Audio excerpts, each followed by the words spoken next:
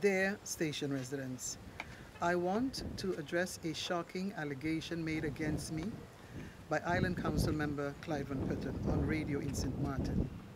While I do not intend to repeat this spurious allegation, it imputes improper motives on my part and suggests that I have brought the office of Government Commissioner into disrepute. In both my personal and professional life, I have always tried to make a human connection. This is who I am. I have offered advice, assistance, and support both to young and the elderly. I have tried to show that I care about people and my island to provide solace and comfort. I have done so publicly sometimes, but often in private. But not once, never ever have I acted inappropriately or illegally.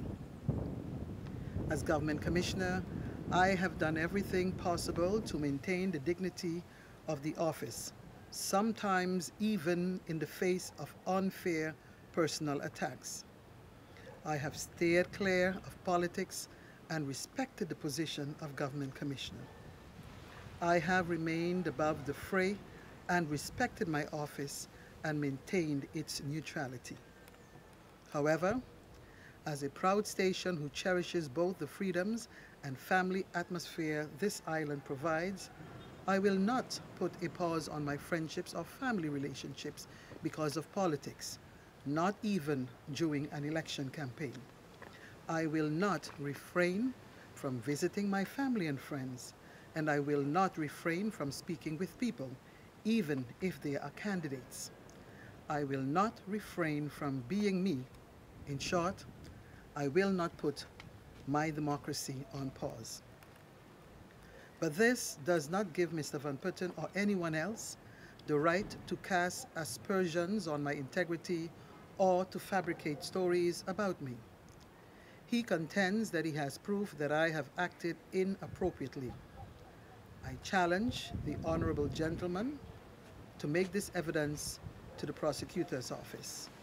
He has a duty too. I recognize that emotions can sometimes run high during an election campaign, but this time Mr. Van Putten has gone too far. He has made a serious allegation in a personal attack which is as hurtful as it is meaningless and baseless. As leaders of our close-knit community, we all have a responsibility to build, not to break down, to develop our island and its people, not destroy, to be level-headed and not loose with our language. I encourage Mr. Van Putten to do the right thing, retract the statement, and apologize. This is one station.